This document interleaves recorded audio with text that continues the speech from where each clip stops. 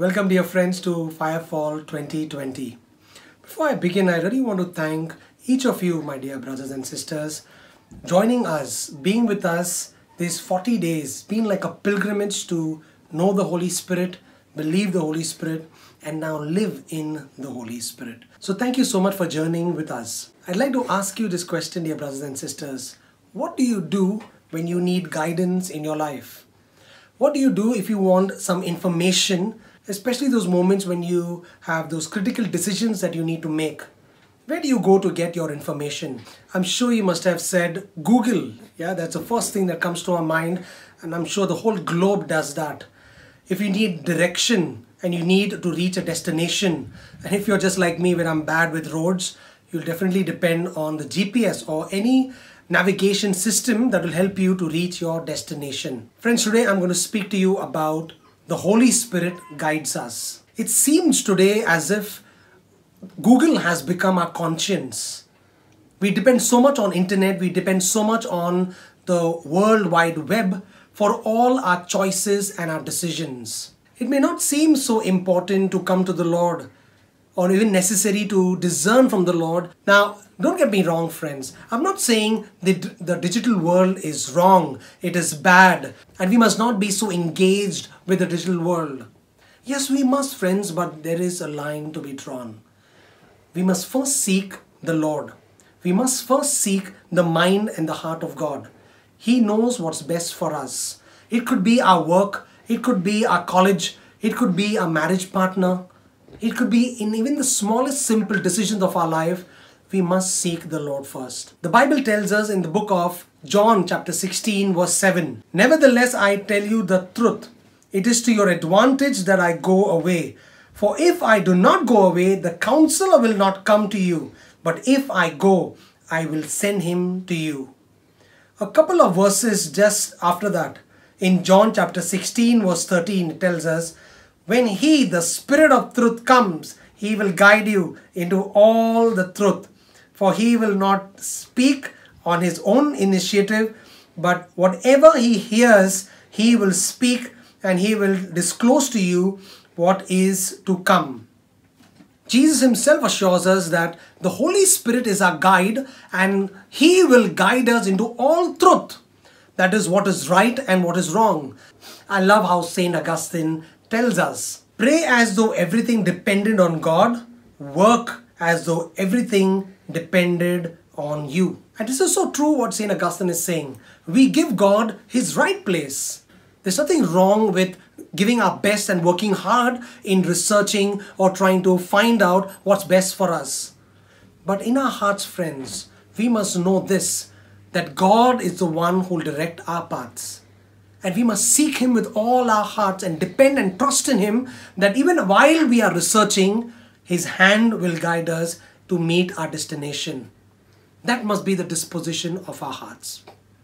Friends, I'm going to share with you a couple of truths that the Spirit of God speaks to us of how he guides us. But today, friends, I'm also going to share with you a couple of my testimonies of how the Holy Spirit has guided me. And so that's what I want to do, friends, because the Holy Spirit has always been guiding me. So here it is, the first point. The Holy Spirit will guide us. What do I mean by this? The Holy Spirit does not control us. It says very clearly, as Jesus has told us, the Holy Spirit will guide us. There's a big difference in this, my dear brothers and sisters. You see, I would really love that the Holy Spirit would control my decisions at times. We all face through temptations. Maybe that juncture when we come in the crossroads of life where we have to take an important decision. And at those moments we would really feel, Holy Spirit, just take control of me and you make the decisions and just lead me and guide me. But that's not what the Holy Spirit will do. The Holy Spirit will only guide us. It is for us to seek the Holy Spirit. Friends, I'd like to give you this one principle that has been in my heart and my life, and it has really made a profound effect on me. Every choice and decision I make will always lead to a direction. Every direction will always lead to a destination. Let me say that once again for you. Every choice and decision I make, it will always lead to a direction. That direction will always lead to a destination. If my choices and decisions are wrong or they are bad, they will lead into a direction, and ultimately it will lead to a destination that is to my destruction. And so it's very important to seek the Lord who will lead me in my choices, will lead me to that path of direction and ultimately take me to that destination. The Holy Spirit wants to bless you and guide you. It could be in the small decisions of your life, my dear friends. It could be just maybe in your careers. It could be maybe in something that you choose to do. And so friends, we must depend on the Holy Spirit. He knows what's best for us. He is a God who knows the end right from the beginning. When we stand at the beginning, at the start line, we do not know what comes ahead. But the Holy Spirit knows, and He knows what's best for you, friends. So I would want to encourage you, seek the Holy Spirit who wants to guide you. Jesus has said He has sent us the Holy Spirit for this main purpose, to guide us. So seek and ask the Holy Spirit, and you will be surprised how the Holy Spirit will guide you. The third is the Holy Spirit guides us to know our purpose. Friends, even as we continue to seek the Holy Spirit, as we begin to walk in our Christian journey, the Holy Spirit will reveal your gifts and your talents. Maybe as you are seeking the Lord, the Holy Spirit's desire is to make known the purpose that God has in mind for you and for me. And that's very important for us to discern as we begin to make those important choices in our lives. It could be a school, it could be our work, our marriage partner, or maybe some financial decisions. It could be any decision, friends. The Holy Spirit wants to guide us. When you look at the life of Jesus Himself, Jesus also knew His purpose, why He came here on earth. And this is what Jesus tells us in Luke chapter 4 verse 18. The Spirit of the Lord is upon me, because He has anointed me to preach the gospel to the poor. He has sent me to heal the brokenhearted, to proclaim liberty to the captives and recovery of sight to the blind, to set at liberty those who are oppressed. You see, even Jesus knew His purpose, and so must we, my dear brothers and sisters. He will continue to guide us every step of the way. Many years back, I felt the Holy Spirit also leading me and my family. We would cook extra food sometimes, and we would go on the streets and we would, share that meal with some of the street children who are abandoned on the roads. And the Lord was doing something with my heart. I've never grown up, reaching out to people on the street, but I think God was pointing His finger in an area in my life that I needed to change. And so we would continue to do this quite frequently.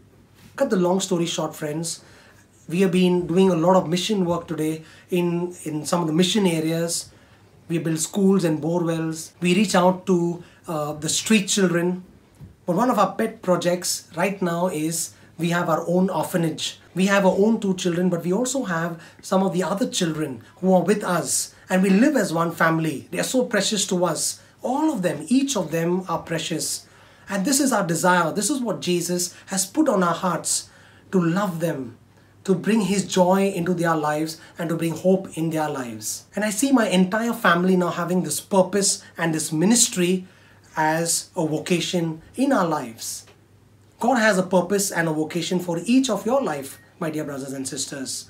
The last and the final one, the third point, friends, is the Holy Spirit speaks to us. Many today in our generation, they always think and they believe that the Holy Spirit does not speak. Probably it was at that time during the Acts of the Apostles. In today's modern world, I don't think so God speaks to me.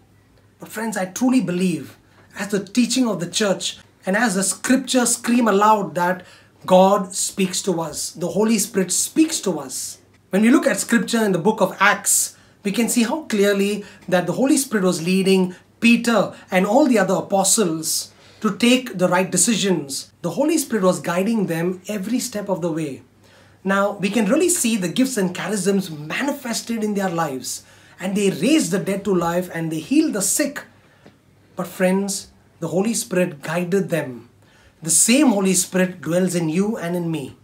The same Holy Spirit, He wants to guide you just as He did at that time. And that's what He wants to do in your life as well. And this is what Pope Francis also tells us. Let us invoke the Holy Spirit each day. He guides us along the path of discipleship in Christ. Friends, I'd like to end now with this testimony. When my wife conceived with our first child, oh, we were so excited and we got thrilled, not knowing if it's a boy or a girl, but we bought everything possible and we changed our entire surroundings with this excitement. And after quite some time, we realized that my wife had contracted German measles. Now, this virus, German measles, it will either murder the child or the child would be completely deformed. We had to make this hard choice because the doctors gave us an ultimatum that either we need to immediately abort this child. We had counseling morning and evening and people kept on telling us, you need to abort this child. And I was in such pressure because everyone would say, you need to abort this child because if you do not and the child dies in the womb, your wife may die. Oh, what pressure. In those difficult moments where I had to make that decision, friends, I would literally cling to the feet of Jesus during my prayer time. And I would ask the Lord, what am I supposed to do during this time? And I would sense this prompting of the Holy Spirit deep in my heart. And the Holy Spirit will always say, Lenny, the Lord is in control and He's doing something new. Trust in the Lord. And I thought that was something that I wanted to hear. But every time when I would pray, I would sense the same voice. And as I would hear the same voice, I would sense this peace and this hope that would fill my heart. We did discern with some of our elders and we shared what we were sensing in our hearts. But at the same time, we did what was also practical. We took a second opinion from another doctor. All the doctors were shocked to see the report and they all frightened us. And it went on from a couple of doctors as we went on, approaching them for a second opinion. But the time had come where we had to make this choice. And I really cried to the Lord, Lord, you have to help me and guide me. And during that time, we met one of the doctors and he said, oh, everything will be all right. We trusted in the Lord. And with his discernment, we said we will not abort this child. We knew that God is going to do something new. My wife had to go in labor 1 month before that. And so the doctors took all the precautions, that is the incubator and all the specialists waiting because they knew this is going to be a complicated case. They kept us ready also what to expect when the baby would be born. But in our hearts, we knew that the Lord is going to do something that we will boast about all the days of our lives. And so during the delivery, suddenly from inside, I could hear the sister saying, oh, it's a miracle, a miracle. And outside, because they did not allow me to be in, I was wondering what is really going on. And suddenly they bring out this chubby, beautiful girl.